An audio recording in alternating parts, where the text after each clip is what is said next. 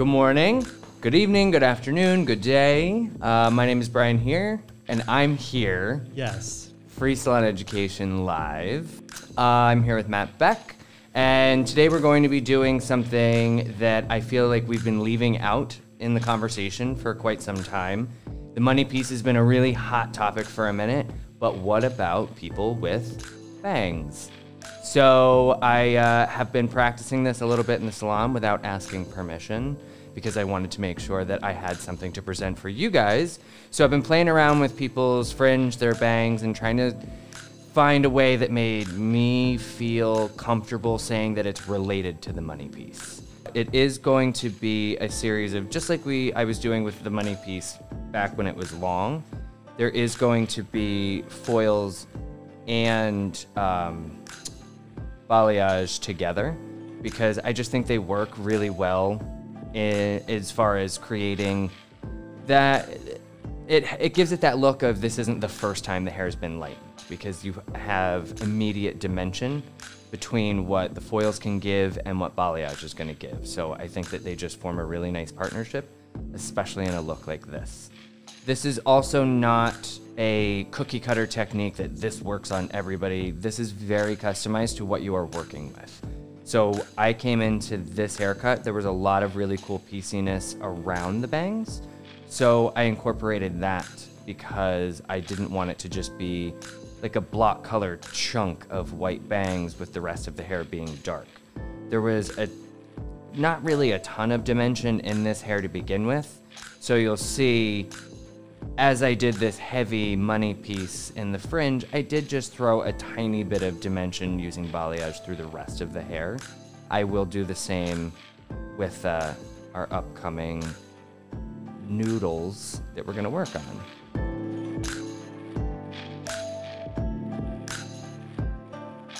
All right, so this is what we're working on. It's not the exact same haircut because that's reality. How often is what you're going to learn in class going to be every single haircut that comes into the salon? So for starters, we're gonna pick out what it is that we want, where we want the focus of all this energy to be. So this isn't going to be a class of doing this entire head. We've got plenty of those and there will be plenty more. But I am gonna look and see like what could be a really cool, fun area to give some of this excitement to. Because we are gonna be going in with a much stronger technique, I don't wanna have it all be on the side where the direction of the bangs go. I wanna bring some in over here. I do the same thing when I cut a side bang. I always say I like to have a little related piece over here because it just helps to balance everything out a little bit. But when I bring this back and then you look at this, if that's what we're lightening, I think that'll look really cool. I think that'll look nice when the hair gets pulled back. It'll look nice when the hair is down. And it'll give that idea of what the money piece is all about. Like it giving the brightness around the face and letting the rest of the hair just live how it lives. So I'm doing, for my blonding choices, I'm going with Synchrolift for my foils because I want nice, bright, clean, even lift. And then Skylights for my balayage because, yeah, I'll chase the camera. I know how to search for attention. Yeah, I like Skylights because it's just a fantastic consistency to work with. And I don't know, there's just something about trying to stay in the same family of product that just makes me feel like I'm gonna get a more, I don't know, what's the word I'm looking for? Like the end result is just gonna go together nicer by keeping things related. That might just be all in my head, I don't know. I'm not gonna challenge it, so don't ask me to.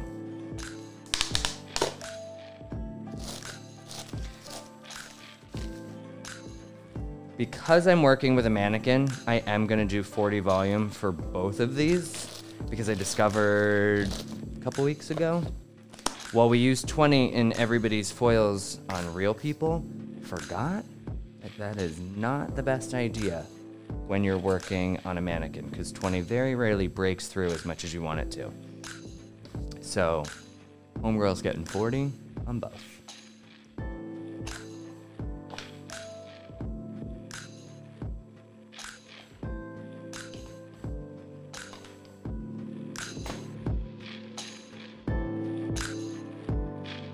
Okay, so I'm only going to be using my foils through the actual fringe. The cool long pieces here, my little tendrils, that's just gonna be balayage because I want that to be like a softer transition into the hair. Because like I said, I'm not gonna go real hard with any highlighting back here.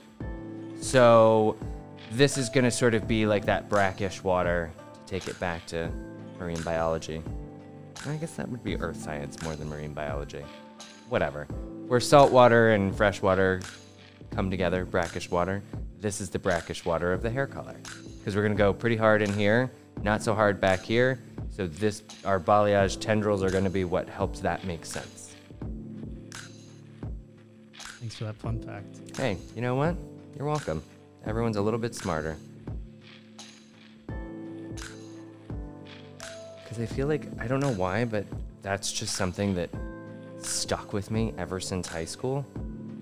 And I reference it a lot, and I don't know that everyone else remembered it as well as I did. So now, I at least know. These guys know. All right. So in checking this out, this is going to be what we're foiling. I discovered a fun little cool technique to make this pop and have it be not just like typical foils like bricklay through there, because that'll look a little funny in the root section, because there is going to be that shadow at the root because we are foiling and we're not doing slices.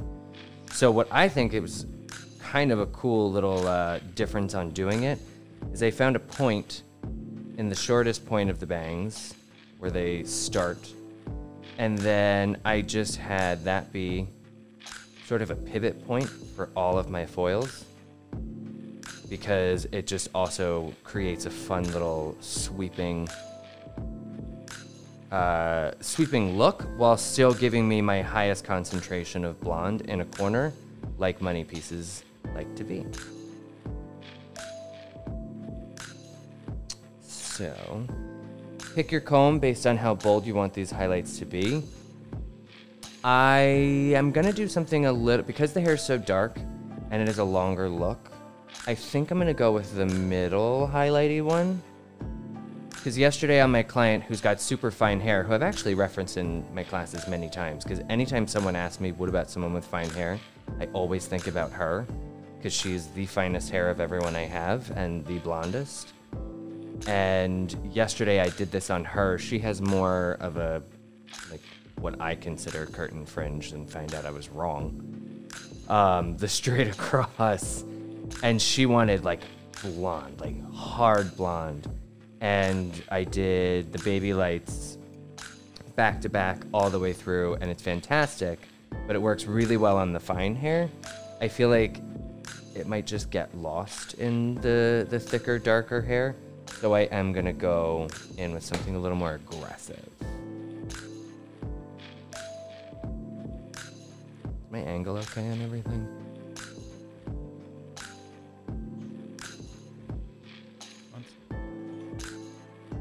That's what she said.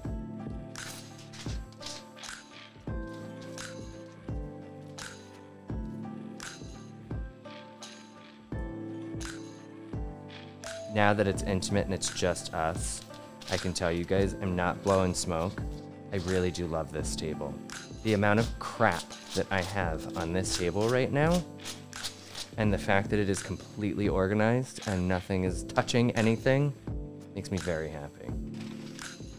Like, I'm one of those people at the holidays with a big plate of food where my food doesn't really touch, because I don't particularly love that. So when I work, it's the same thing. And I have almost an entire color bar. All right, back to focus. So what I'm saying about your little pivoting point there where you're gonna do your foils from, I'm gonna start at the same spot, but now it's gonna be like a little cheese wedge, slice of pizza, Trivial Pursuit, whatever triangle shaped thing is gonna make that sit in your brain best. So I've got the point down here. See what I'm saying? Picking up the shape. Got it. Cool. And then I'm gonna take my slice from that I then leave.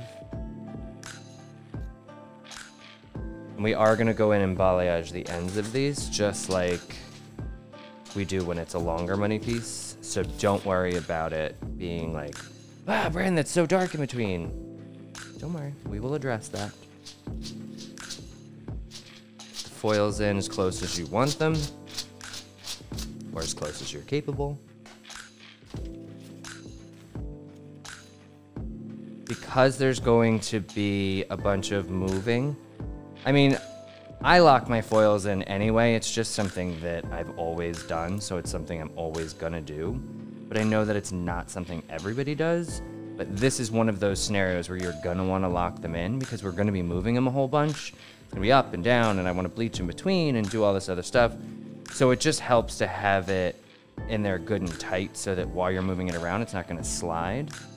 Because this is an area, like this is one of those things that's a super, super important area to make sure that you execute really nicely and cleanly, because this is the part of their hair they're going to focus the most on. Because this isn't even like when someone gets a bob and up front is important. This is someone with bangs. Like, they're going to be fixing this part of their hair every single day. So you want to make sure that it looks good and that it looks nice and neat, and there's no like, oh God, I have to talk them into liking this kind of moments. And foils slipping is a really fast track to getting a whoops that you gotta hide or fix. I guess you could just fix your mistakes and not just lie about them. Yeah, that's an option. What a novel idea. So again, I'm just pivoting out. Does that make sense to you guys the way it makes sense to me? Matt, you can be one of the guys I'm referencing. Pivoting part? Yeah. Yeah, totally makes sense. Sweet. It's smart. I'm a smart guy. My name's not just hair. It's also here. It's brain. Brain here. Screw up my name on the first outing. Yep. Jackass. All right, so one thing that I will point out, because we're doing this pivoting, you gotta notice that we are starting to get up towards where this would be a really standout foil, because I mean, we took that triangle section. If I keep going, then you're gonna have one foil that just lays over that, and that's fine if that's the look you're going for. I don't think that's the look I'm going for. So I think what I'm gonna do, just because I think I am gonna switch to the baby light for this one, because a highlight like that is gonna sit and you're gonna see stripe, stripe, stripe, stripe, stripe, which is, again, fine if that's what you're going for. And I get to do what I want. It's my class. So I'm switching to this one. Because the way this reads is it reads much softer, but also it's a foil, so it's gonna stand out. It's gonna be there. That was not how that was supposed to go. Try again. There we go. There she blows.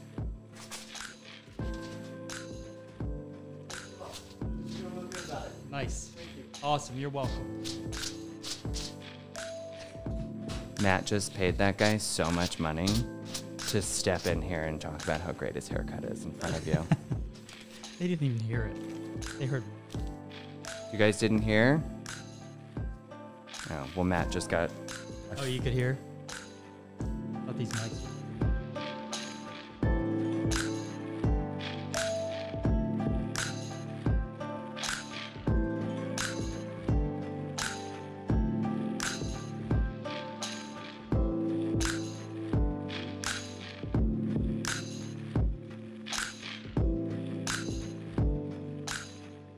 Okay, so just real quick, so that you know what's going on, and then I want to chit-chat more. I'm just going in between my foils. Unlike when the hair is super long and you can just kind of grab all of it, I do have to go in between because it is smaller. The hair is smaller, also known as shorter. Actually going individually each time and grabbing the little sections that I left out to make sure that nothing gets left behind, because I do want the ends of all of the fringe to be lighter. So I am holding it the direction that it is cut to go, so that the flow that you're creating with the color is actually going with the flow of the cut of the fringe. Okay, that's all I had to throw in there.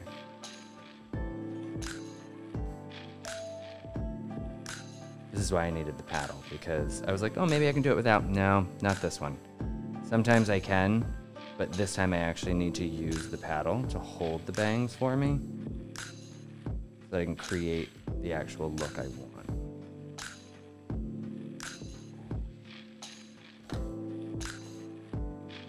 Alright, I'm moving this, just because. Ah, I want to.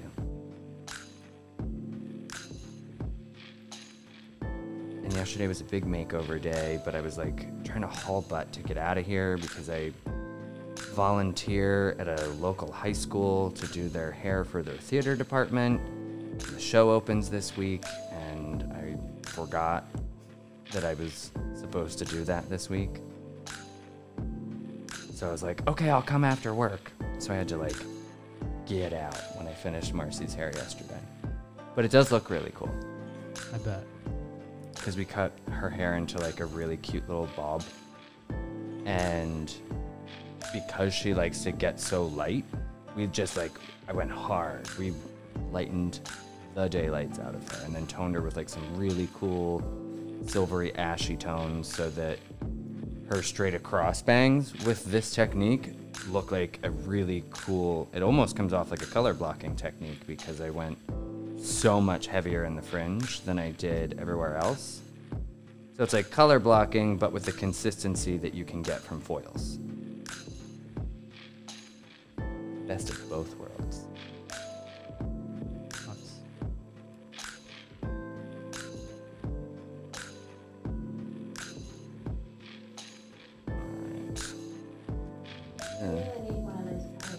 Oh my god. Yeah, you do.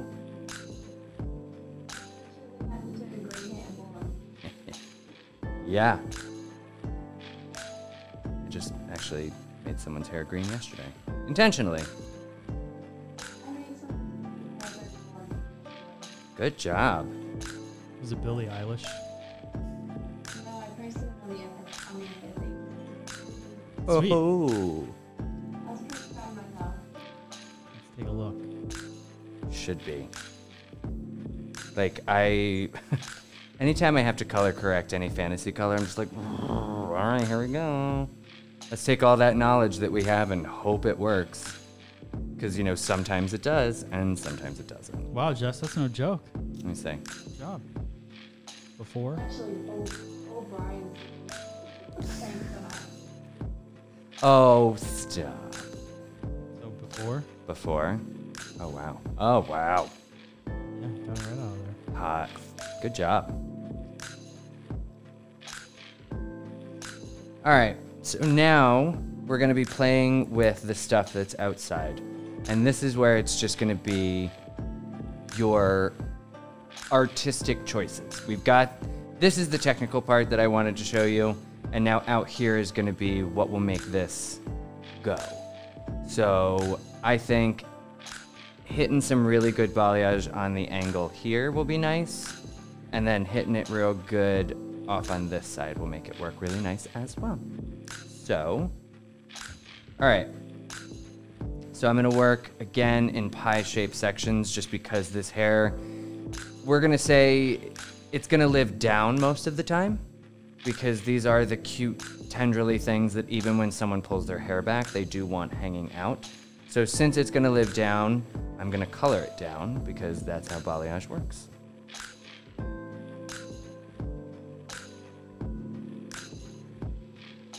Depending on how much light you want and where you want the light to be, take all that into account, obviously. But I'm gonna come up top, give it a nice soft fade in with a much thicker, firmer consistency through the end to get a nice light blonde.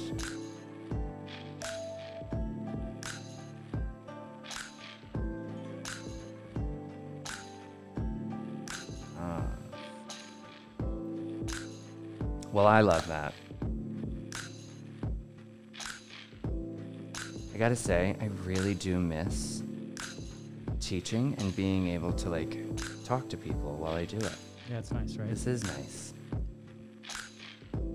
So again, 1 section, 2, and then 3. So I'm gonna do a similar thing, just like any other time. Usually I reference this when you're at the high point in the back of the head, but keep in mind, I got a lot of highlights coming from one spot right here. So just think about that visually, like what you want that to look like. Because I've got now 2 highlights coming from this spot.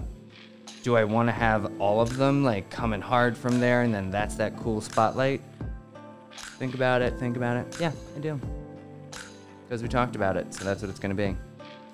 So keep the hair nice and straight. Just makes for a cleaner application. And get in there. Let's make this the star of the show. She didn't get bangs because she didn't want attention. Let's make it do something.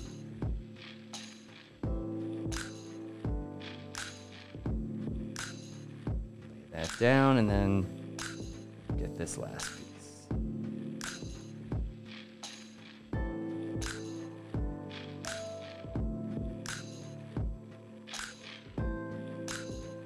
So now when you look at this, we've got, it looks very dramatic because it's the paint, but if you've worked with balayage, you understand how much softer that's gonna come out at the end, but it is gonna give me a nice little statement piece on the softer side of the fringe. Because when you look at this straight on, and you think like, okay, that's gonna be really bright, bold bangs, something over here for a little bit of fun for everyone to enjoy.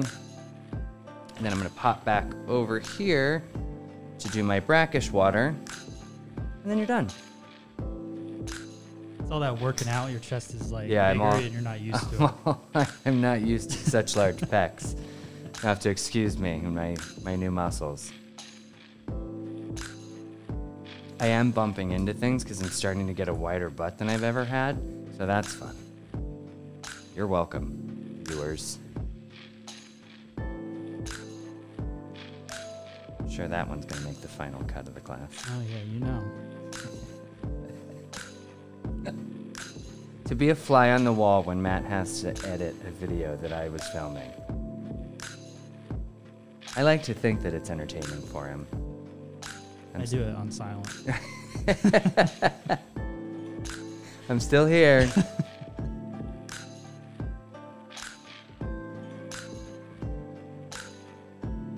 I'm just rolling this around to make sure that I get maximum saturation with this piece, because it is just balayage compared to the much stronger foils, so I'm not worried about this overpowering at all.